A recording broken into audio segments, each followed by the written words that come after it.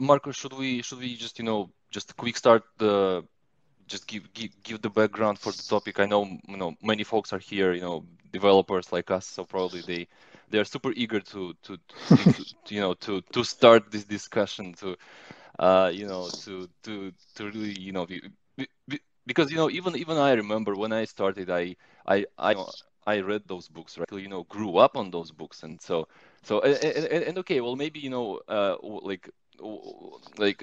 while I was progressing sort of on in my career, I figured out that, well, some things are definitely not as simple as are in the books, but um uh, you know uh, well, yeah, so let's just start, uh Marco. Sure. Well, I wanted to let Casey do the an overview, but I can probably give that a go. Um, I think in that video, so the argument was that a lot of the common suggestions that are made in architecture books, don't necessarily lend themselves well to producing performance code. And Casey went through a few examples of transforming classical class hierarchy from to use basically switch statements, and uh, and a few other optimizations that led to go from, I can't remember the exact numbers, but let's say a few orders of magnitude faster.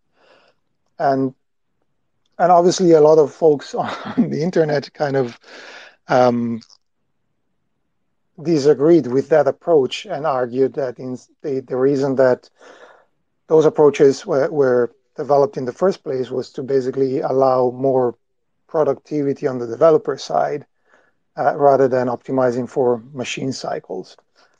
And I guess, yeah, that's where a lot of people not necessarily disagree, but maybe have different views of what's more important. And I'm not sure if we'll have a place with links, but there was an interesting discussion between Casey and Bob Martin, which was, I think, the coined at least the phrase of clean code, and he wrote a book on it, which was a very nice, long, and civil discussion. Um, but yeah, it seems that Marco, I'm sorry, can you just briefly, give an overview, like what were the main points, kind of defense from Bob Martin, and what were the points of attack, like from Casey, if we can call it, an attack or a defense. right. I think it eventually boils down to so they were discussing. Um, let's see if I can find the exact Right, because again, right. nomenclature. So the point Casey was trying to make, right? So clean code, horrible performance, right? So that's basically what he was trying to. Oh, we have Casey joined finally. Now, Cool. so let him do the overview. Yeah. Is this the book? Yes, that's exactly the book that we're talking about. Clean code. Yes. Casey, you can request the mic, and then you can start with giving us an overview of the main thrust of your video. So I only just barely heard anything that you folks were saying because I had to install Twitter on my phone to access the spaces. I'll start with a brief rant here because I think this pretty much encapsulates everything that I tend to talk about but somehow get pushback on still, which honestly kind of boggles my mind. So in order to participate in this space, I was sitting at a desktop computer with a microphone I use podcasting, recording videos, doing Twitch streams. Like, I used every service there. But apparently I can't use it for Twitter because for whatever reason, you can't speak in a Twitter space on Twitter on a desktop. So I had to go install it on my phone. I installed it on my phone and authorized the application and all that. But then the application didn't even have a list to show me what spaces I was already following, like that I had a reminder set for. Instead, the only thing that you could pull up was a list of, other spaces. So you had to give me a link, but there's nowhere to put that link in the Twitter app. So I had to go to a web browser, put the link in, then click on open in application in the web browser to go back to Twitter to finally find the space. Now, the reason I bring up that ridiculousness is because the thing that I am always told is that the reason that we need all of these things that make performance very slow is because it's supposed to make programmers very productive and make things that are like better or bug-free or have more features. But everything I use today is more buggy, less feature-laden, and takes forever to use, like that exact experience. So where is this supposed benefits materializing, right? When we talk about performance and we get this pushback, how is it possible that you still use applications today and basic stuff like I can't use my microphone on the desktop, or I have to go manually enter this web address because they don't have a list of spaces? How are apps still this bad? So just as sort of a writer on this conversation, I would like to say that that sort of thing is endemic to the software industry right now. So I would challenge people who constantly tell me these things about performance when I'm talking about just modest things we could do to improve performance. Like, where are the benefits? Where are these benefits that you claim that we are getting? Because the software I use today is not just slow, it's also feature like barren. It can't even do basic things. And I'll point out another thing. I couldn't use the microphone on the desktop, but I can on a phone. Another benefit I'm always told is, cross-platform. Why is this in the web browser? Oh, well, we just write it once. No, you didn't, right? It doesn't work the same on the two platforms. So that's not the answer. So I feel like there's a lot of just disingenuous arguing that goes on with performance. When you talk about it, people make all these claims that are obviously false. If you use software for even 15 minutes, you know that all the things they're saying are just absolutely excuses, because the proof would be in the pudding, and the pudding tastes disgusting. So that said, rant over, and I'm happy to now engage with what other questions you had. No, Casey, there was, I think, a lot that you said. Or should we kind of go step by step, really distill what you said? Because, well, so the part when you kind of blaming the software, modern software, for being feature Barren. Yeah, and like buggy. Well, I mean, we cannot blame clean code for that, right? We can. Yes, absolutely. So sorry, we can or we cannot? We can. We can. The reason we can, why yes, I'm happy to elaborate on that. So previously, programming, I would say in the 1980s, it had not really changed that much yet. By the 90s, it kind of had. So previously, programming was about trying to get the computer to do something. So when you were talking about programming, what you were usually talking about is, how do I get the computer to do this thing? So the focus was on, for example, I need the computer to access the microphone. So what I'm thinking about right now is, how do I get the computer to access the microphone? Unfortunately, a lot of the software movements that grew up around that time period, and I think I understand why they grew up around that time period, so we can talk about that later. But a lot of the software movements became not about how do you get the computer to do something, but rather abstract notions of what it means to be a good program. Clean code, for example, is exactly such a methodology. Very little in any of those methodologies are about actually accomplishing the task that you set out to accomplish. They do not analyze things like, how likely was the microphone to actually work if you, for example, make these classes and do all this extra work to isolate these things and obey solid principles and so on and so forth. Nobody ever actually stopped to analyze, do those things actually result in more features implemented per unit time, or do they just result in more code? Now, from all the analysis I've ever done, and I have actually shipped software both ways, it's the complete opposite of what is claimed. When you focus on things that are not getting the code to work. And instead, you place the complete focus on abstract notions of what is clean code, whether you use the quote unquote clean code methodology or whether you just have this abstract notion of clean code that you have not measured. Then what ends up happening is programmers have a tremendous amount of their mental space and their actual day-to-day work taken up with activities that do not improve the quality of the code that they actually ship as far as features and reliability to the customer. Now, examples of this are myriad. How many people out there listening to Space right now can relate to the idea that they've had to be in a code review at some point where they literally spent like an hour talking about something that just does not matter? Like, it does not affect what the computer does at the end of the day. It's just some syntactic thing that somebody who was doing the code review just thinks is important for clean code. Like, what exactly was the private section, or whether or not that thing should have been a virtual function or an if statement. And so when we teach programmers right from the get-go, like right from their CS education, and then reinforce it with blog posts and Twitter threads and all these other things, that there is an abstract notion of clean code that has all these weird things associated with it that no one has ever proven, like creating lots of classes and separating everything into its own file, having all the functions be extremely small, not taking parametric enumerants in functions, having to make sure everything obeys like Liskov substitution principles, all these things. And then we pile on languages with thousands of features maybe supposed to do these things, like modern C++ and so on.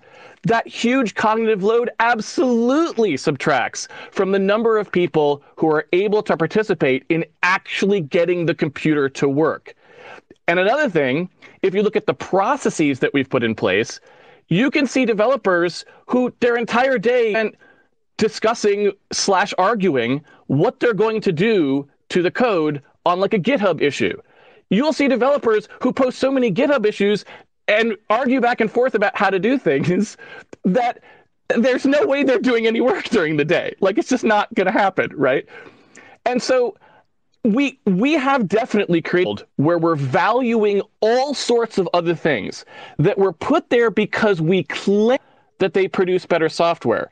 But all of the evidence that I have seen, all of it, is that they produce dramatically worse software, and nobody wants to admit it. It's not just about performance. Performance is but one casualty of this terrible, terrible habit that we've developed and that shows no sign of slowing. Saying about being spending endless hours in meetings with developers, and the conversation has nothing to do with what the code is supposed to be doing. I've once spent more than an hour in a meeting with arguing about dependency injection. Yes, exactly. But so that's actually a good point. Of one of the points I had in the kind of list of things to discuss. Is that a symptom more, rather than software development as a practice, more of a, I want to say, the way that companies are structured, meaning that the way the company is structured and it's subdivided into teams reflects onto how code is over time is being developed, necessarily the way that people want to develop code.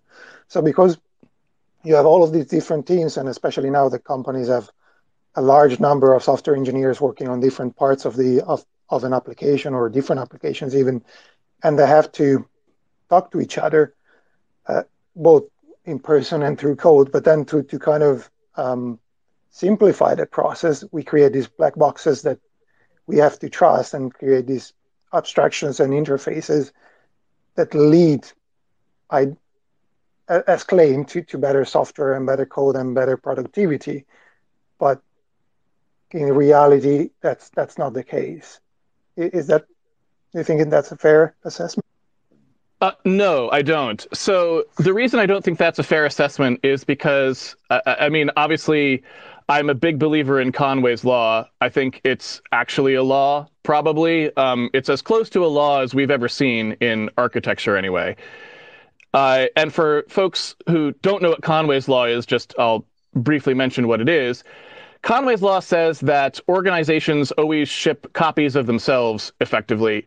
That's a bit of a trivialization of it, and I did a whole video on Conway's law, which I can point people to if they want more information. It's richer than that and a better law than just that. But for purposes of this conversation, that's sort of what it says. And the reason that it says that, of course, is because like you sort of mentioned in the question, there's going to be a structure company, and that structure is going to have certain communication lines drawn into it that are based on the structure of the company, not the structure of the products that it ships. And because it is very difficult to innovate or optimize across those lines, all of the products that company ships will bear that same structure at a minimum, right?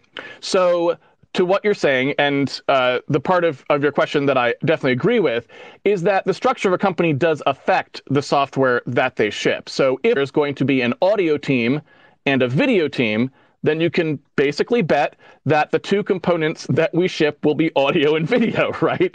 Because that's just how we organized our company. We won't ship a combined audio-visual module because the teams will have developed them sort of separately, and there will be a API or something in between them. That's just how it's going to go. And you can see this play itself out. It's pretty much universally true. You can look at the org chart for Microsoft, and lo and behold, that same org chart will materialize inside the design of Windows, right?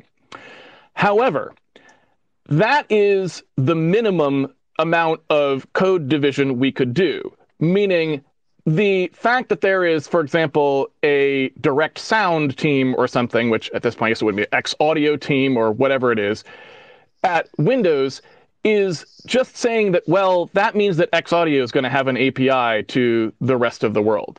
It doesn't say anything about how X Audio has to be divided internally. And so even if we go all the way down to the actions of a single programmer, nowadays we'll see is the single programmer who obviously doesn't have any Conway's law imposition upon them because they are writing the code that they are writing. They don't have to communicate with themselves across a slow channel. They have a fast channel inside their own brain.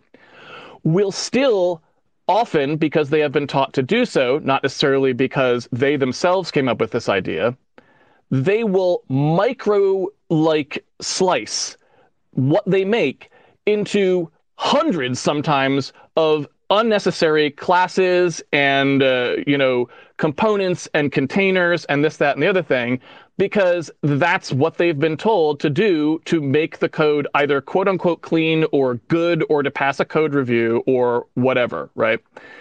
And so I don't think that it's just Conway's law in action. I think there is a limit that you hit where you will hit Conway's law, and you can't offer development any further than that. You could optimize company development further than that, but you couldn't optimize software development further than that. But I think that limit is very far away from the code quality we have right now.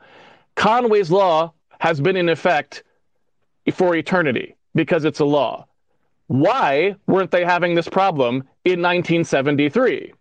The answer is because no one told them to do this kind of stuff in 1973. So when they sat down to program, focused on getting the computer to do the program. They didn't think, oh, and also, here's this 97 other things I can do, which I can't measure the efficacy of, but that I'm going to prioritize over getting the microphone to actually work in a Twitter space. Guys, should we maybe go back to performance, since we I guess right, so focusing on the topic, right, clean code, horrible performance, right? Casey, so if we go back to 1997, I don't know, at the time where those clean code principles were kind of set up, right? So were they wrong at the beginning, and were those clean code principles were just wrong? Yes, they were definitely wrong. So here is how I would describe it. So basically the original design of C++ and Java, I would not date it back to 1997, and I wouldn't. The clean code principles were the things that started the wrongness. Right?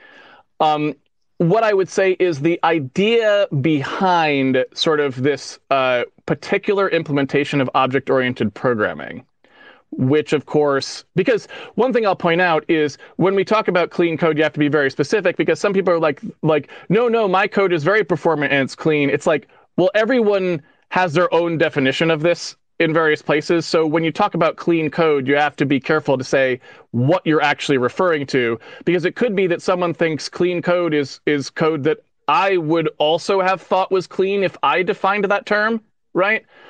So we do have to be careful about what we're talking about. But let me rewind the clock a little further. So the ideas behind C++, or C with classes, the original version, were all wrong, I think. My understanding is they came from Simula 66 or something like this, a language that I don't have any experience with. But if you go back and look at the history, there was a lineage there. It wasn't like Strustrip sat down and was like, hey, I don't know, I got this idea, let's run with it, right? But C++ and then Java, which of course had a huge marketing campaign behind it and was widely adopted, I think had a lot more to do with these things than, say, clean code, right? Clean code actually contains within it some things that I would agree with, right? Like, I think that naming identifiers sensibly, right, that makes a lot of sense, and I don't see a lot of ways that it, like, hurts software development, especially now that we have autocomplete. It's hard to argue that, like, typing in one-letter variable names for everything would somehow be an improvement, right? So it's not like clean code taken as a corpus is exclusively bad. However, the main things that are bad about software design currently are also contained in clean code. But if we want to focus on them more exclusively, we'd go back to Java and C++'s design, because I think that's what really started it off, because those languages became very popular. Both of them were marketed quite heavily, C++ informally, Java formally with like a huge budget.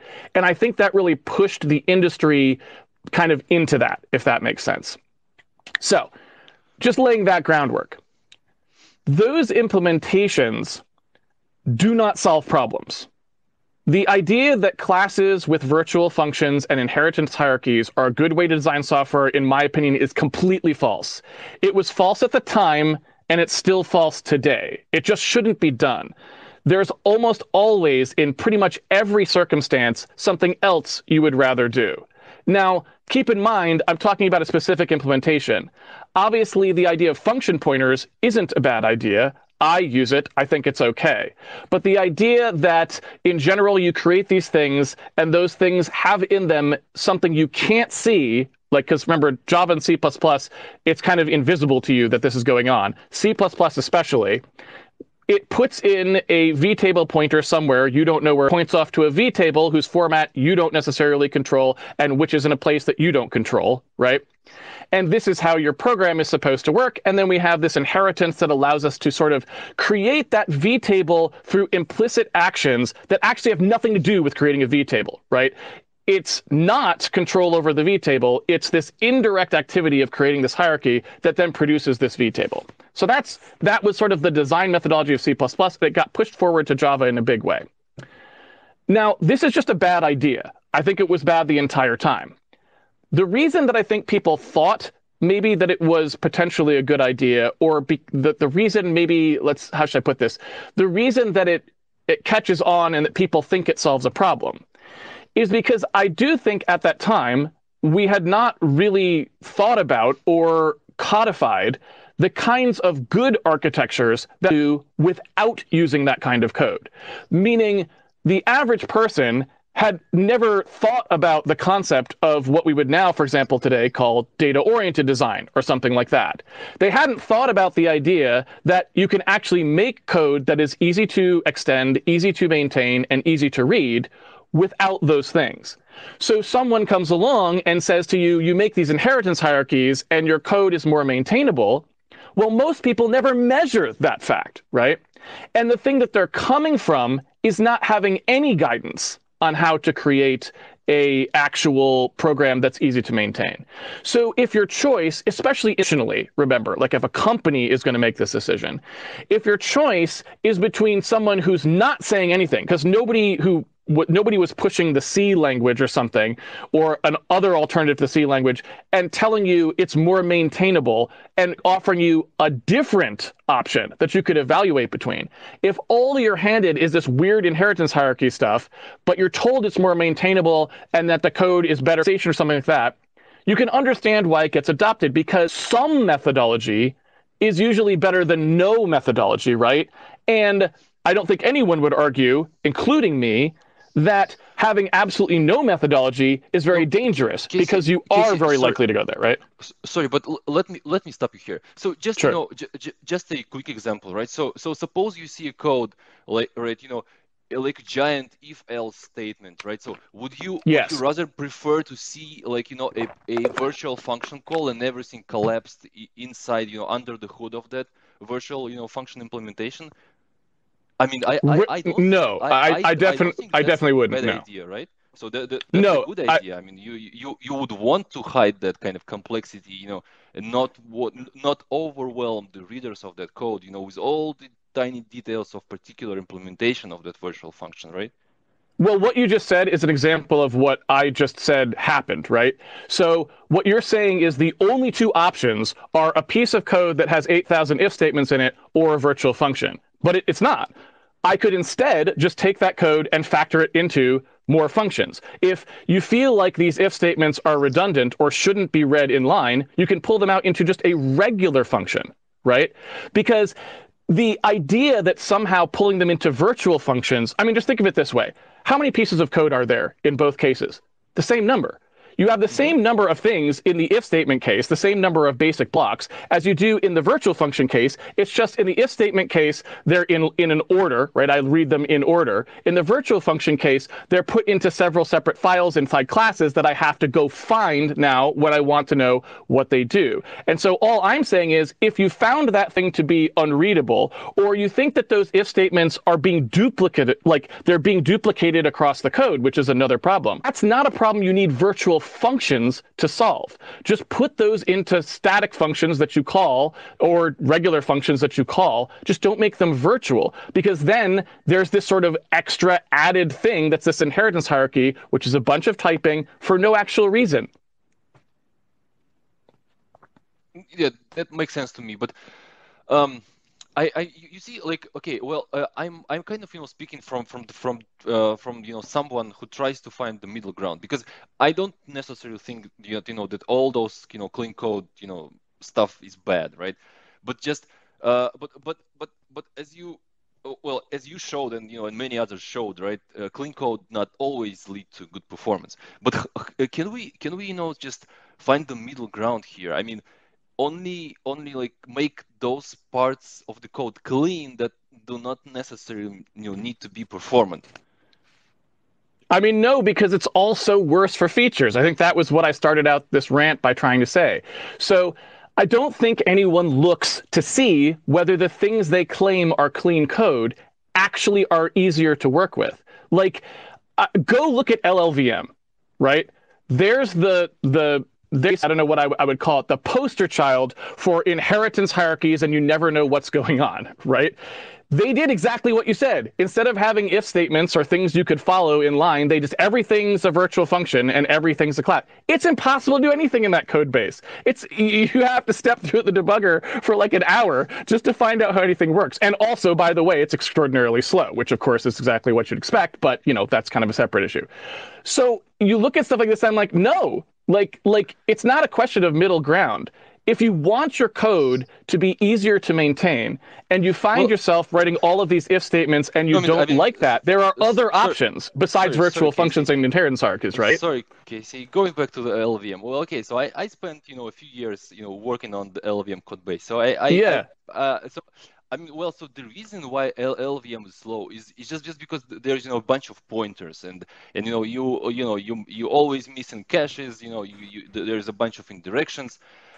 Virtual function calls, well, okay, maybe that's a problem as well. I haven't measured that, but okay, so I'm just trying to figure out how would you solve it, without um, kind of or how would you solve it other way? Like, if suppose if you know if we would throw out all this cleanness from the LVM code base, will it be faster?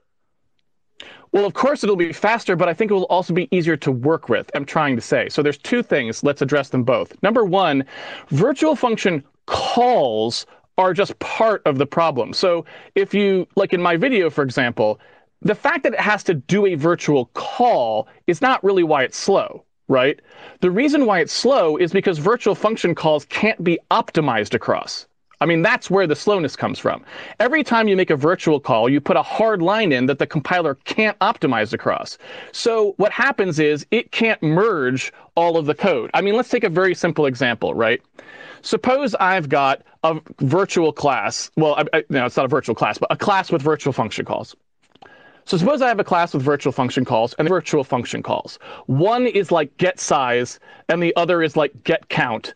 And all I do is multiply them together, right? Well, that cost of doing the two virtual function calls, yeah, maybe that's bad. It probably is, but it's probably not that bad.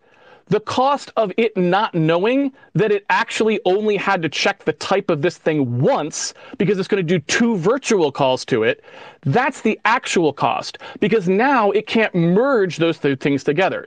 A switch statement, for example, it can just merge. If you have two switch statements that do the same thing, one right after each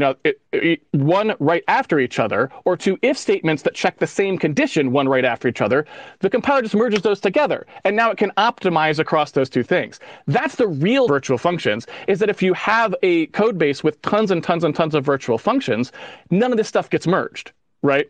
So Right. first of all, performance-wise, with that, right? Yeah, anyway. I mean, here I agree with you. You know, like Yeah. lack of inlining, you know, of virtual functions is a huge problem. I Yeah. definitely agree here. Yep. Okay, so second part of your question. The second part of your question, I think, is that, if I understand it correctly, it's like, can you make it, well, it's not really the second part of your question, I guess. The second part of my answer to your question, which was saying it's easier to work with when you do this. So let's talk about what virtual functions actually do. So virtual functions, all they can do is the one operation that you wrote the virtual function to do, right? So the user of the code who is going to use a class that's opaque, that has to use these virtual functions, what that means is that you've pushed, there's a decision point, right? Anytime you design any piece of code. If you were designing an actual API for a particular use case, there is a decision point that's continuous. And it's continuous in the following way. I can expose 100% of the details to the person who's going to use this thing, whatever it is. I can do 0% of the details, or I can do something in between, right? There's always that continuum, and it's your choice. Clean code in general, and for example, the design of the LLVM code base, is about pushing that needle very far towards the 100%. That's why everything is its own class, and there's virtual everything, and the inheritance hierarchy is so crazy that I've only ever seen small parts of it, meaning if you actually tried to graph the entire thing, I don't even want to know what it would look like. But even just the operator class, right, has so many things in it with so many lines that it takes you like several minutes to actually read them in a diagram, let alone in code. Now, when you write code with just regular discriminated unions, like a tagged union, like someone would do who came from like category theory, or just who likes programming with unions. When you do something like that, you have a lot more options because you're exposing the type to the outside layer, and you're saying you can do more complex things with this. You can also do, for example, right? When you program with those options, it puts more abilities in the person using whatever it is that you've provided to do combinations of things. You can say things very easily like, oh, if this thing has an X and that thing has a Y, then I'm going to do this, right? And it's very easy to read that. It's very easy for the compiler to understand what's going on because there aren't virtual functions.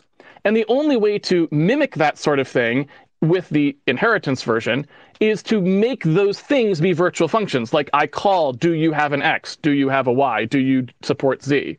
Which then not only is that more confusing typically to people because there's a lot more calling functions and what does that function do as opposed to just looking like is type this, right? But it also means that now the compiler can't optimize any of those things. So I just don't see the win. I don't see what they're getting by introducing all of this artificial complexity when really all that you needed there was just to say what you actually wanted to do in the code. If the code wanted to know whether this thing was that or this other thing was that, just put in a field that says what those things are and let everyone check it. I mean, that's what's happening anyway. You can't. I mean, there's tons of things in LLVM that we've had examples where they're like, well, why don't we just change this? And they're like, we can't. It's too hard, right? Because we baked that into the design. So, you know, I mean. Yeah. Sorry, Dennis, before you I'm go, sorry, sure.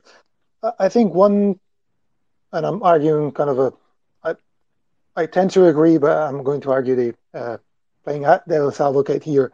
I think one of the reasons that people go with classes and C++ especially pushes you to use classes is that what they try to achieve, at least to an extent, type safety, meaning that rather than having a type embedded in basically a void star or a union, you have a class that you it's very well defined and again can be checked for compile time, and you have possibly better guarantees that it's not going to misbehave. I know that's not the case, but that's one of the arguments that sometimes comes up when talking about inheritance and polymorphisms and all of that, is that you have a better type safety compared maybe to the other approach with switch and if statements.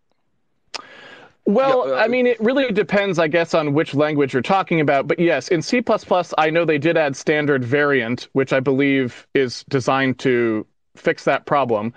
But I mean, all I can say is there are trade-offs to anything you're going to do. And my question would be, let's suppose that for some reason your language doesn't have a way of helping you do this for some reason. Again, just wrap that in a function. Just wrap it in a regular function, because that's all the virtual function's doing for you anyway. If what you're really worried about is that someone's going to access a member of this union incorrectly, wrap that in a regular function. Done. Problem solved, right? No, Casey. No, I think what I was trying to say about LLVM, right? But I'm sorry, but wait. LLVM... Before you go, can does that answer the question that was asked though? Yep. Okay. No, so Casey, you see, so what I'm trying to say is that some problems are just inherent, to the workload. Like you cannot, so even if you get rid of the polymorphism, right, and put everything into static functions, I mean, the memory indirections will not go away because it's just the nature of the compilation, right? So when you compile function A, you need to know some information about function B. And you don't have that information ahead of time. You have to check it at runtime, right? That's why you have a lot of those, memory references and and cache misses and all, and all of that, right? You absolutely have to make those, memory accesses, right? You cannot avoid those, and they will be there, whether you will program in a clean way, they will be also there if you just, put everything into the static functions, right? No, I mean, absolutely not. So you have to remember that if you design code with these inheritance hierarchies like LLVM has, there's no way to come in after the fact and now go, okay, let's take a look at what the actual workload is on a typical compile. And let's go ahead and actually start to figure out how we can optimize these things, right? Because what you're supposing is that actually all of these cache misses and all of these indirections were not only necessary, but also couldn't be optimized down to fitting into other caches more or doing less branches, computing both sides of some of these ifs and then just using one of them, right? Going wide. I mean, for example, if you take a look at how you do modern high-performance GPU programming, not very often modern CPU programming because we haven't gotten there yet on it, and also because gathers aren't as good as they should be on, x64. But if you look at that, you're like, there's all these things that LLVM can't even try, right? They just can't even try. And that's because, again, it's like there's no way we're ever, like, I don't even know how to start to try to do that, because the architect up means we'll never know, right? Now, what we do know is that other people who've written compilers blow them out of the water, right? So, I mean, looking at, for example, the way that, something like JAI works, right? It's way, way fast. Now, I don't know if that's because there was something that has to happen in Clang that doesn't happen in this other language or something. So, I can't just tell you that that's true. But I mean, I'm pretty sure that if I actually went and wrote something sensible for a C++ compiler, it would be a lot faster than LLVM. I mean, it's just kind of ridiculous. It's not doing that much work. Like, a million lines of code isn't that many lines of code.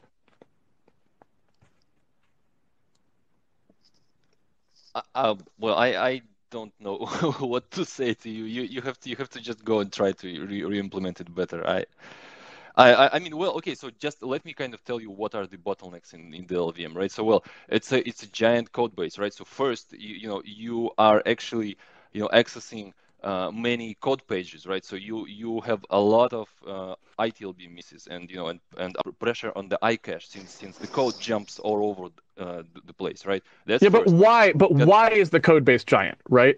So why is that the case? Well, it's because you have to handle all the tricky details of the compilation. But I mean, think like if you have you played like Call of Duty or something? Maybe a Like while back, have you yeah. played like Fortnite? Fortnite, no. I'm an old school guy. Okay, well, if you look at something like a modern video game, right, where you have potentially hundreds of thousands of entities, and you're drawing literally 27 million triangles frame, right? And you've got all these shader graphs and all this other stuff. I mean, just think about like what's going on there, right? How is it possible?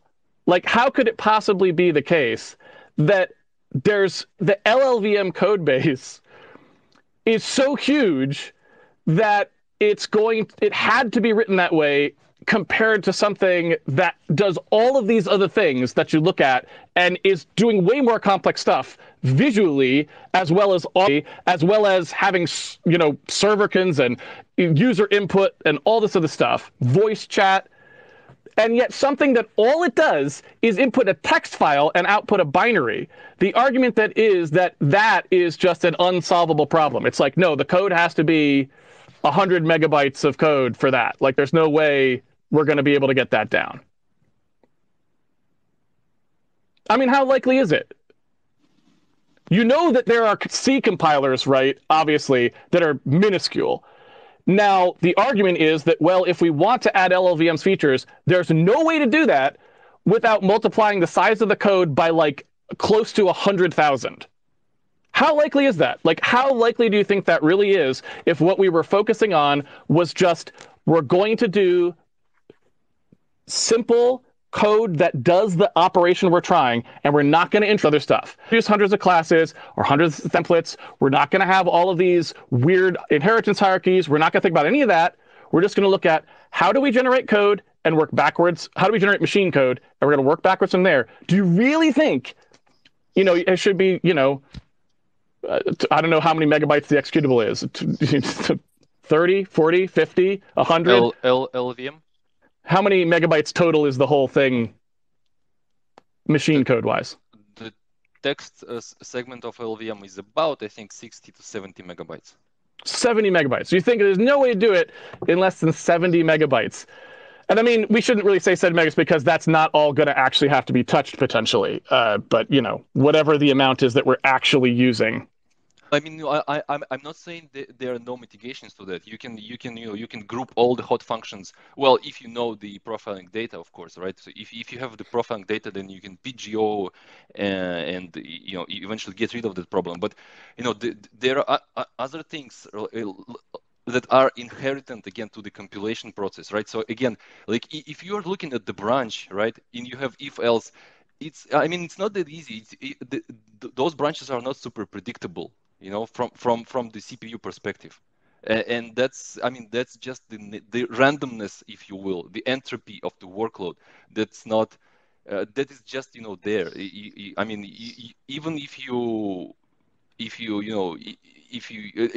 there's even no way how you can help the compiler here.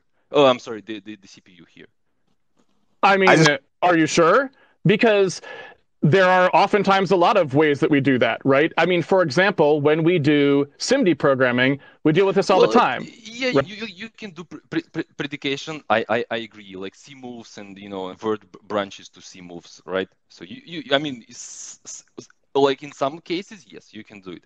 But like people are usually very careful about this, right? Because again, when you convert branch to a predication, you effectively convert a code flow dependency and into a data flow dependency, right? So you kind of you should really think twice when you do that, right? Well, it depends how you're doing it, but again, doing SIMD, then you pretty much always want to do it because you're only going to do a not branch on if everything goes the same path. Well, But sure, if forget you're about doing C SIMD move, then it's different, in right? LLVM. There is zero variation in LLVM's code. Yeah, I Like know, but almost that's zero. because of how they wrote it. guys, one point of order. We have a lot of listeners, and we want everyone to be able to ask questions and get in on a discussion. Sorry, So, guys. so people who are on the call, if you want to ask a question, request a mic, and someone will grant you the mic. We do have one question from Matt. He put his question in the chat, so I'm going to read it for him. It's to you, Casey. He says LLVM has a ton of users with very different use cases, which to extent drives the resulting necessary complexity. A closer comparison may be Unreal Engine, which is also known for complexity and heavy use of runtime dispatch, for better or for worse. So I think it's more fair to compare a general compiler framework like LLVM to a general purpose game engine like UE rather than a single game like Call of Duty. I guess, although it would be a little bit weird because Unreal Engine wasn't made that way because of licensability. So it actually works that way just because that's the way it works. And the same is true of Call of Duty. Like their engine is going to be very much the same kind of design, right? But in either case, all I'm trying to say is if you look at those engines, they're able to do these very, very complex workloads. And usually what you can see is if you go look at how they're actually keeping their code base segregated, you won't see all of these crazy like hierarchies and things like that in the parts of the code base that it actually matters, right? Like in the places where they have to do stuff like Nanite or something like this, they'll make sure that those parts are free of these kinds of dynamic polymorphism things. They figure out ways to structure the code such that that's not what happens.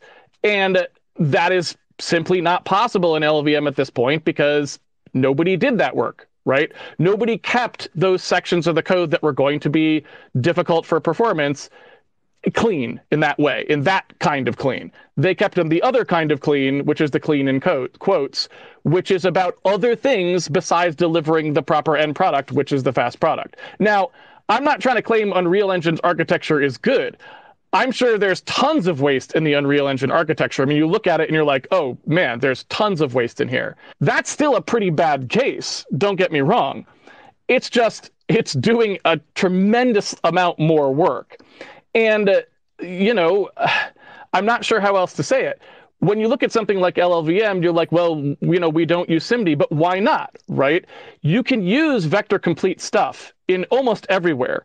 But in order to use it, you have to have thought about your problem in terms of some kind of batching first. And you have to have kept virtual function calls and things like that out of the parts of the code where you're actually going to do that kind of batching, right? When you're in the places where you're going to try and process things quickly, you can't really have all of these things where you're expected to do dispatch into code that you can't see all the time, right? Going to be a thing.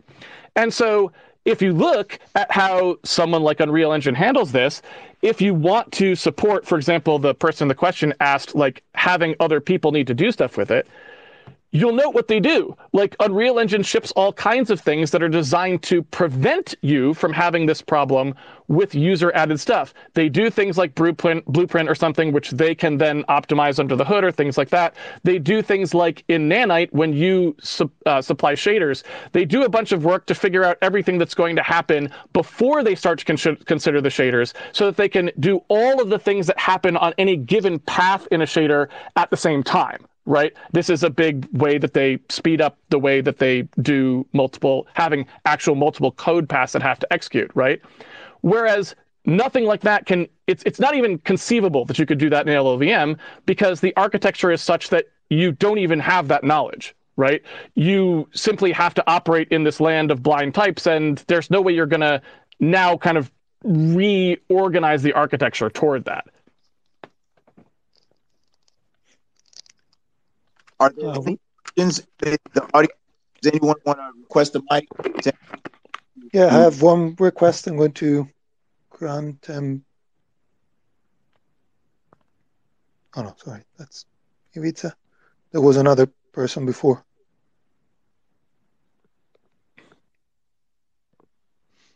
I think it was Ginger Bill. Do you want to re-request?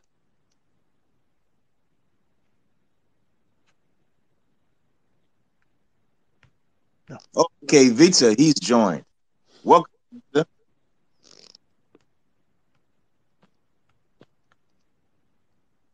You're on mute, Ivica, if you're talking. Yeah, hi. You're having really nice conversation. It is really enjoyable to listen to it. So I was following the arguments made by Marco, but I agree with Dennis, with you. Just the type of workloads that the Unreal Engine does compared to the things that the compiler typically does. It's really, they're different kind of, let's say like this. You have two types of workloads. One is the computational processing, and one is the lookup. So one is the data processing, one is the data lookup, and the games would fall under data processing, and the compilers would fall under data lookup. And these data lookup are not that SIMD friendly. It's really difficult to implement. And bear in mind that the LLVM is a really complex software just for what it does. And to add a SIMD on top of it, it can be much more complicated. Yeah, because the parallelism is not in the code; it's in the data, right? Yeah. So the parallelism is how you actually access memory and and that kind of stuff. It's not about I mean if you're accessing data like like not no, how should I put it? I mean not in a temporal friendly way, then you cannot even employ SIMD here. Right? Yeah. So you have to kind of access sequentially. If you do pointer chasing, right? Yes. You cannot employ SIMD. You can employ SIMD, but a different. You cannot because of this instruction dependency. You cannot the classical way. You need to think about big thing like processing data in processing data. Well, in parallel. Hold on. Yes.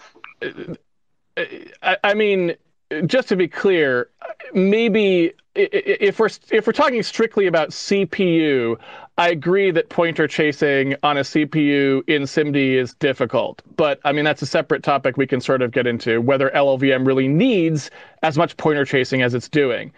But no, pointer chasing is totally SIMDizable. That's what a GPU is, right? A GPU is a giant machine for chasing pointers. I mean, that's its entire architecture, right? It's a SIMD pointer chasing machine. I do think so. So imagine, think about in the terms of STD transform. So the things that the graphic engines do, the type of processing, you can easily make them express them in the terms of std transform you have in C++. Whereas the things that the compiler does, this tree lookup, so this tree visiting, you cannot express them easily in std transform way. So No, actually, no. the essential of std transform is that it has unlimited parallelism inside it, that kind of workloads, and they can be easily parallelized. And the compiler, the things that compiler do, they just have nodes and linking nodes going from one node to another nodes. All nodes are of different types. That kind of approach, this kind of approach, you cannot. It's the code itself has a really low level of available instruction level parallelism. If you need to add to it, it's much more complex than these codes that are really just processing vectors and processing arrays. Well, just to be clear, right? So there's two things. Pointer chasing is not what you just said, right? So I was just talking about the pointer chasing part. So GPUs are definitely made for pointer chasing. This is why they have giant queues, right? Because typically one of the things you do all the time is you have dependent texture lookups and things like that, which is exactly what that is. It's a pointer chase, right? And nowadays we do all sorts of things like traversing, spatial partitions inside shaders. What are those? Those are pointer chasing. So that is how GPU stuff works nowadays. There's a ton of pointer chasing. You do these sort of requests to go get what some, scattered set of things is across some, kind of structure that you're looking into that you've encoded in the GPU's memory. And then it just goes on to another hyperthread, right, while it's waiting for those to come back. That's why they have those super deep queues of things going out to the memory units. That's how a GPU works. Now, I agree that if you don't think about it ahead of time and you're not trying to go for performance, and by the way, this gets away from clean code because now we're just talking about optimization. But Yeah. if you actually sit down and go, how much of LLVM really actually is not code level parallelizable, and how much of it? Your argument is, well, none of it is, right? And I just know that because I'm looking at this code base and I see all these different classes and there's all these different virtual functions and they all obviously do different things. I absolutely am sure that is simply not true. Anytime I've ever tackled a problem like this, and we do this all the time in games because our entities and gameplay code look like this. So actually, if you want to go optimize something where you're like, oh, the game designer said, well, if this thing is on fire and it has this other thing, then we need to do this part. And then if it's not, we have to go do this other thing. And right, we've solved problems that look exactly like LLVM. Gameplay code is exactly like LLVM. And so if you want to go optimize that code, you would be surprised at how many similar code paths you can end up collapsing down into the same code path when you can actually look at them and when they're clear what's actually going on, as opposed to a giant sprawling inheritance hierarchy where you're never going to find that out, right? Because it's been so segregated and so artificially separated that no two things that actually would have been the same code path will ever get coalesced. They'll never even get noticed. Maybe when the AIs arrive. And so the question from I'm not I don't know, I don't program GPUs. I don't know a lot about these things. But the question for you is there any type of compilers that they can actually run, that can actually execute GPUs, profit from GPUs in a significant way? Small compilers, experimental compilers, anything. I don't know if I've ever tried that, but it sounds kind of interesting. There's probably some researcher somewhere who's done it, I would imagine. I don't know. I mean, because when I've read research papers, I'm always sort of shocked at what people try to put on the GPU. So the fact that people have tried to put everything on at some point usually means you can find someone who did something. But I don't know. I don't know if anyone's ever tried to make a compiler on GPU. I'm asking this because this is important things for developers, because it will save not thousands, millions of hours of development work, of power and everything else. So we definitely would profit from having a compilation that is fast and can take advantage of accelerator. Now, the way the LLVM is written now, that's not possible. So you cannot move it to a different kind of. You need to probably, if you want to take the data-oriented approach, you need to take that in account from beginning. And probably, for example, I watched some. It was some talk about data-oriented design and entity component system. but it was related to animations in web browsers. But actually, when it comes to taking that approach and implementing a compiler, that is completely unfamiliar. Nobody has ever done it, you know? So the question is it possible? Maybe, but nobody has ever done it because you need a guy who is expert in compilers, but also expert in that stuff as well. Well, This is an unknown territory. Also, you have to. So, for people like me, it wouldn't matter because the cost to transfer, like I keep my compile times extraordinarily low. Our current all build compile times here are down in the like 1 point something seconds for like all. We run them parallel, obviously, but for all, 12 build targets. So from a perspective of someone like me who wants everything to be very fast, it wouldn't really matter much because the time it would take you to transfer your code over the GPU would probably be too much. Now, maybe if you imagine a hypothetical scenario where the IDE is also on the GPU or something, the problem is that running a compiler on a GPU, yes, it has much better scatter gather because of like deeper hyperthreading and deep queues, but it's not that well suited to a compiler because what they hyper optimize on is floating point units. So you're not really going to be using floating point units for compilation. I mean, it doesn't really do floating point math. So my assumption would be that moving a compilation to a GPU isn't very good because most of the ops you're doing are going to be binary ops that the actual GPU doesn't have as many more of, right? I mean, you look at something like a Skylake, I don't remember, but I want to say that it's got like 5 things that can do a binary op on it or something, right? Like 5 execution ports. It's very high, whereas it only has 2 execution ports that can do something like an FMA, right? So CPUs have a lot more binary processing power, so the multiplier you get by going to a GPU for ALUs is not going to be that great. So a compiler doesn't get a lot of that advantage. Yes, it could take advantage of those deep queues for doing things like scatter gather if you wanted to do some kind of cool SIMDI's compiling that we're hypothesizing exists, and that would be better than on the CPU because gather on the CPU. But you're not getting the main advantage. You're not getting the thing that's why GPUs seem so much faster when they tackle scientific workloads, because they have just so much more FMA, right? So turning this to more of the future, we see more videos popping up, various conferences, whether it's CPPCon or Meeting C++. You see a lot more data-oriented design presentations going forward. You got the curriculum that you're coming up with that I get you partnering with Practical Engineer or something like that to do these weekly videos. Is that true, Casey?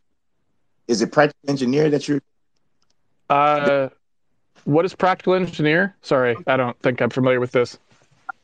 I forget what platform have you been releasing these videos on a weekly basis? I forgot the name of it. It's computerenhance.com.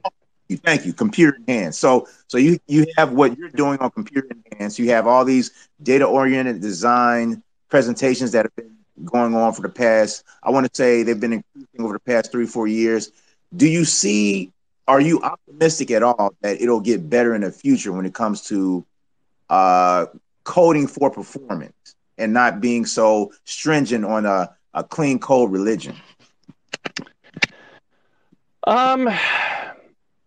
So I guess what I would say is it's hard to gauge because you don't know how many people are listening. There's always been a core of people who are performance oriented. And I'd like to draw a distinction between performance oriented and performance aware, which I'll do in a second. So there's always been a subset of programmers who are performance oriented. And these are the people who are the reason that something like, the Unreal Engine can still run very fast, right? Because if you look at something like the Unreal Engine, a lot of it is written in a similar way to something like LLVM, right? All of the stuff outside the performance core, right? And so you've always had this breakdown of there's some percentage of coders who know about performance and focus on that in their code, and some percentage who don't, and the percentage who don't is very high. So I don't know whether the kinds of things that like I'm doing, for example, are reaching anybody new, or if they're just part of the training for the next generation of those same percent people who were already going to be performance oriented, but maybe they would have used some slightly different resources to get there, right? So I don't know whether to be optimistic or not about the future. But what I will say is that the mentality isn't great. I mean, even on this conversation, right? So our default when looking at something like LLVM and thinking about the task it actually has to do should be, obviously, this thing should go a lot faster, right? To me, that just seems like a natural thing to assume. Because looking at the code, it's clearly not set up for performance in any way. And it's massive and sprawling, right? For a lot of reasons I don't think are quite valid. So if you were like, hey, Casey, your job for the next 10 years is going to be, you're going to make a replacement for LLVM that's really fast, or twice as fast or 10 times faster, or whatever the number is you want to pick. I'm not going to be like, well, that's just impossible. But that sounds like sort of what was happening in this conversation. Like, no, LLVM, that's as fast as it gets, man. Like, what? I mean, really? How is it? So, I think that attitude is everywhere right now, and it makes this really bad headway, right? So I think if people were just more like, yeah, performance is really bad, and we should probably start to change the way we're doing things so that code bases don't get into these states, and that we're checking our performance a lot more frequently and thinking about these things, and actually analyzing whether maybe if we run into these problems, such as, well, there's a lot of pointer things going to happen here, maybe we need to take a step back and go like, okay, is this something that we now need to start actually doing? Because think about it this way. People look at things like, games, and they're running very fast. And what they say, and what was said on this conversation, was that, well, they're just different. No, they're not. They're not different.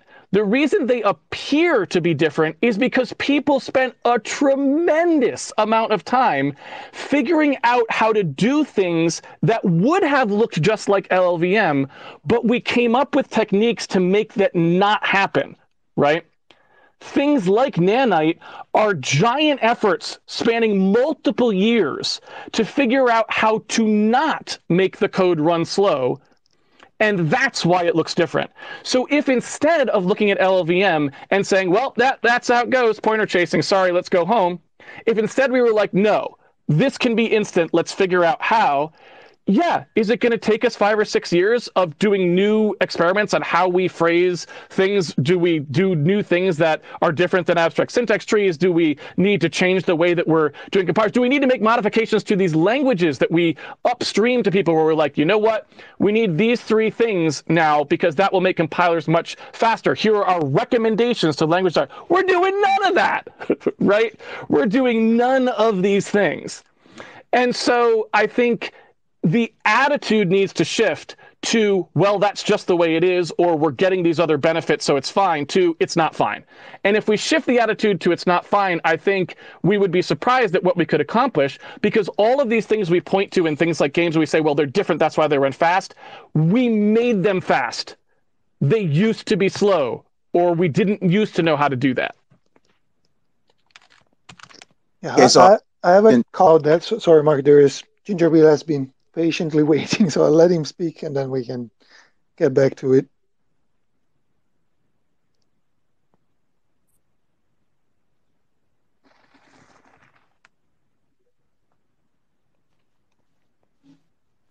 Did they request a mic?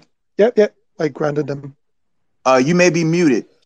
Whoever. Hey, good evening, everybody. Anyway, I'm Ginger Bill. I guess I got the mic. Bill, hello. Hello, Casey. How are you doing? Great. How are you? Good. Just a lot of LLVM talk here, and I find it very just to put in anyway. Just to tell people who I am. I am the creator of the Odin programming language, and I work as my main job at Django Effects, working on like Embergen and Liquidgen and GeoGen, which are all real-time simulation stuff like for fluids and terrain and such like that. So it's all very high performance stuff. But one thing that's regarding LLVMs, because I work on Odin, which is the programming language, I've been working on with LLVM pretty much daily for the past 7 years. So I know the LLVM code base pretty damn well at this point, and also the history about how LLVM got to its point. LLVM is, for lack of a better word, a lot of accidental stuff, because you have to understand LLVM was originally a university project that got bought out by Apple, then got developed and made into its own compiler, and then got branched off into its own thing. So LLVM doesn't even mean what it meant originally, which was clearly a low-level virtual machine. LLVM just means nothing nowadays as the actual acronym. It's just a term. But yes, so some things I've been listening here, and I've just been a little bit confused. Because people have been misunderstanding like the essential aspects of how you have to structure a static single assignment compiler as combined with the accidental things of like the history of how LLVM became. LLVM itself, the idea behind the static single assignment, which is effectively, if people want to know, that's it's kind of like, we'll say it's a kind of a semi-pure functional high-level assembly language, which is based around a lot of graph theory to do a lot of the optimizations. The way that LLVM has been organized is very traditionally like very OOP, and it has evolved over the years, obviously, in the past 20 years that it's been around. But there is no intrinsic reason why it has to be organized the way it is. And I think a lot of the confusion here is just assuming like, well, LLVM is this way, and if we will get LLVM, it's a lot of work. And the answer is yes, but the essence of LLVM didn't have to be architected anything like this at all. And it was just kind of like, look, and I know this is the case because I'm making my own LLVM replacement at the moment, and also I know a friend who's also doing this as well, and because we've gotten fed up of LLVM because it's so slow. It is literally, for our work, it is 95% of the entire compile time. So, and we know LLVM used to be faster as well back in the past. In versions 3, 4, and 5, it was a hell of a lot faster by like 3 times compared to the latest versions. So something's gone on, and it's not the levels optimizations. The code base has just gotten worse and worse over the years. But I digress. That's what I was trying to put in here, is just kind of a lot of things that made no sense to me when people were commenting on it, because it's kind of like, I know LLVM very well. This doesn't have to be this way. It just happens to be this way because of history.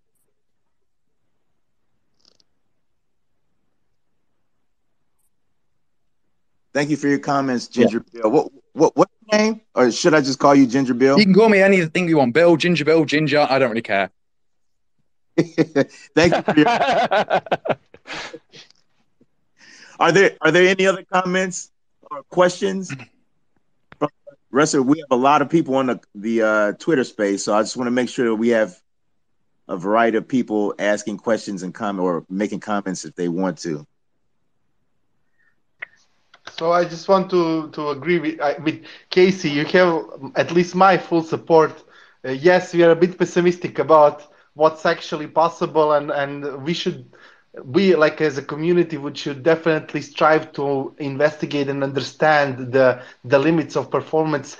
The compilers are actually a really good example of that, of what we are trying to do, to understand what are the limit performance for that kind of workloads.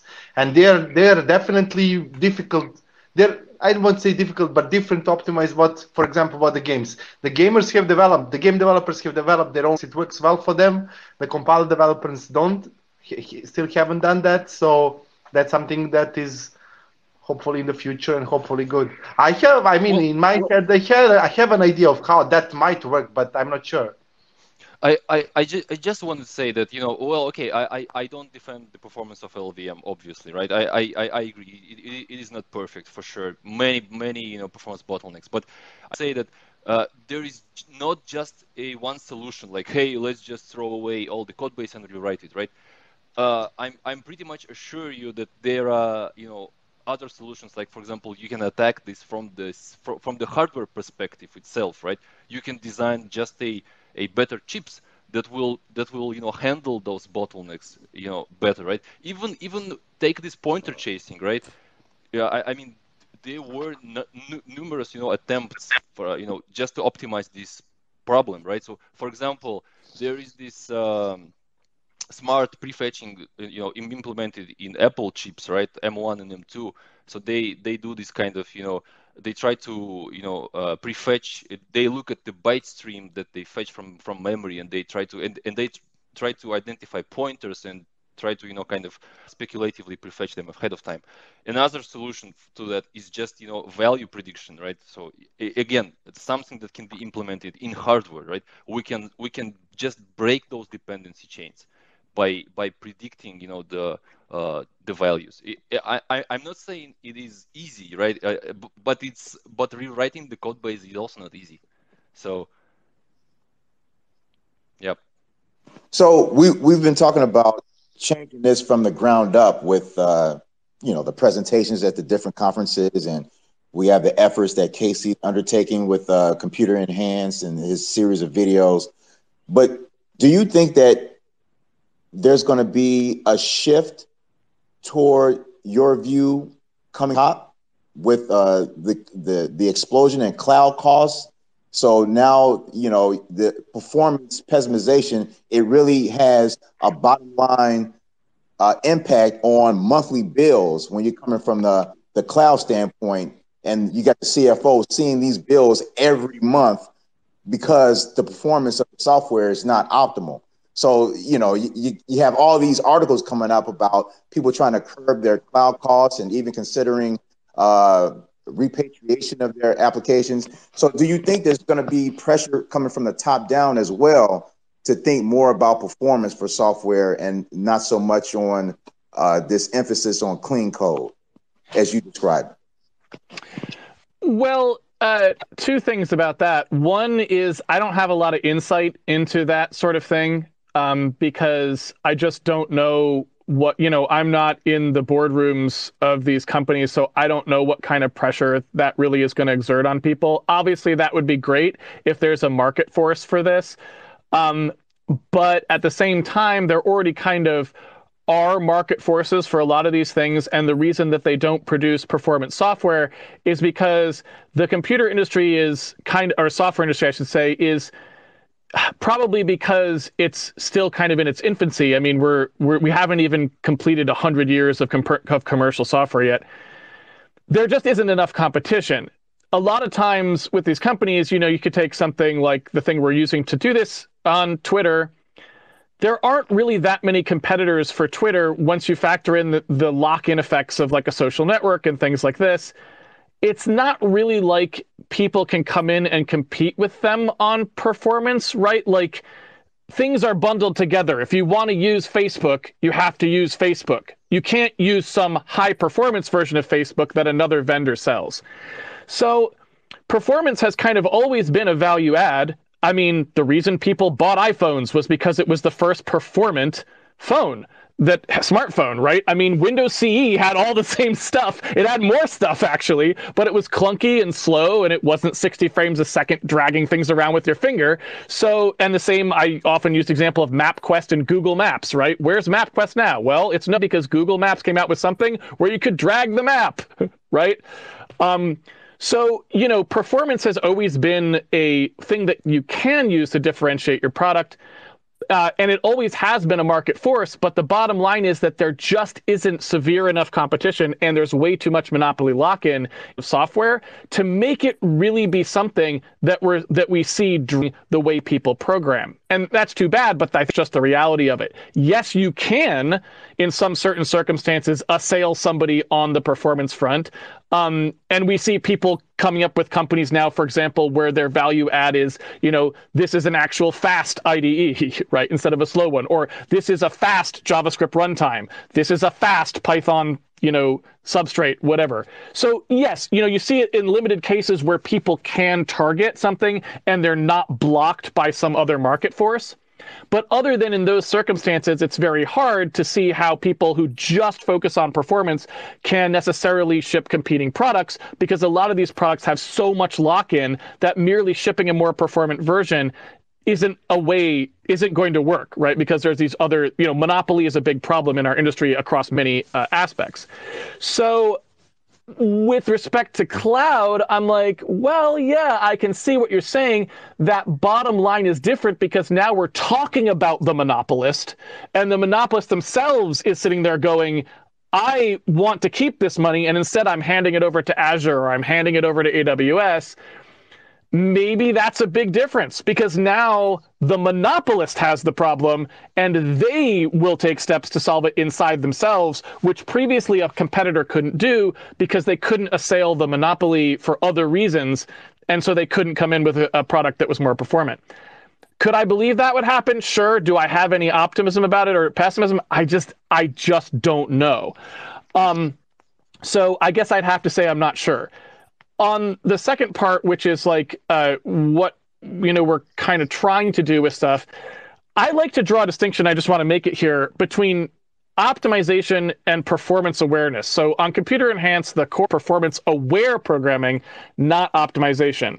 Why? Because I honestly am not really an optimization person. I don't spend most of my time optimizing code. What I see broadly in the industry is that a lot of the recommendations we make and the way we teach people to program result in slow code by default. And if we just taught them different practices, they would get fast code by default. Not optimized code. There's still a person who knows optimization could step in and do a much faster version.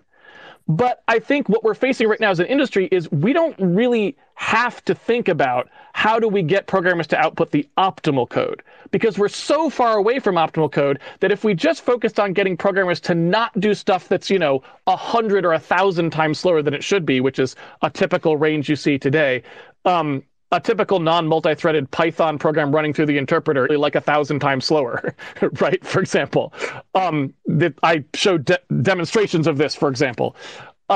So if we just move people into things that were faster by default, I think that would be enough. Performance, just making decisions that result in better performance, I think is all we would really need to get most of the win. And I think most programmers can learn those things and unlearn the things they've been taught, which are actually bad. So I do want to express some optimism there in that I don't think we have to teach everyone how to count cycles and how to optimize things wide and all that other stuff necessarily. I think there are things we can do to get a lot of that multiplier back that don't require people to become experts in optimization.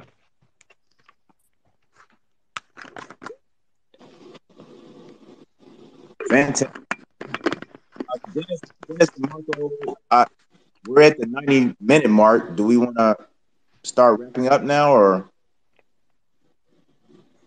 I think that was, because in my opinion, I thought Casey's last statement was a great way to sum up his goals and what our goals should be as performance engineers. But what do you guys think? Do we want to continue? Is there another question that we did? No, I'm just thinking whether there is any way how we can help it differently, because is there any way how compilers can get better at optimizing this kind of clean? Because even just take this virtual function call as an example, right? So again, there are some efforts like compilers do devirtualization again, or again it's not perfect, right? Obviously, it's not solve all the cases, but I'm just thinking, if there is any way how we can get help, just fixing those slow code bases. What do you think, guys? I do think there's a possibility for that. I think C++'s compilation model is a bit broken, right? C++ has a lot of problems with this. But if you imagine a different compilation model that was maybe memory resident more general or something like that, you could imagine a system in which the compiler could analyze across virtual function calls. And I imagine that the spec probably doesn't allow them to do this, but suppose that the spec did. I'm not saying the spec does, because the C++ spec is impenetrable, right? But let's suppose that it had authorization from the spec to do so. There's no real reason you can't turn a bunch of classes into, unions and switch statements or anything else, right? They are interchangeable. The problem is just like the compiler is kind of required at this point to do the vtable thing, and it also usually doesn't have knowledge of all of the implementations because oftentimes the reason the person did it was to hide the implementation, right? So you could imagine moving towards a system where the compiler could do more for you. But I mean, that requires a lot of people to do a lot of things. So, I mean, it's a social issue, right? You have to go convince a bunch of people to do a bunch of things to get that to happen. But if you can, I don't think there's any technical reason there couldn't be this idea of like, hey, I replaced the word class, or I added a attribute to the class called like switchify or whatever, or devirtualize, I think was the word you used. I don't see any practical reason it can't do that. Mm-hmm. Are you and Makes Bob? sense to me. Are you and Bob going to do a podcast or what? I don't think so, but I haven't heard of it. If we are. Okay, this has been great. I think it's been a Yeah. fruitful discussion. We're 4 minutes over. Casey, thanks so much for joining our Twitter Oh, no Spaces. problem. We really appreciate your time. Very fruitful. Oh, thanks for having me It on. was great. It was great. Yep. Thanks, All right, guys. have a good one, everyone. Thank you. Thanks, everyone. Speak soon.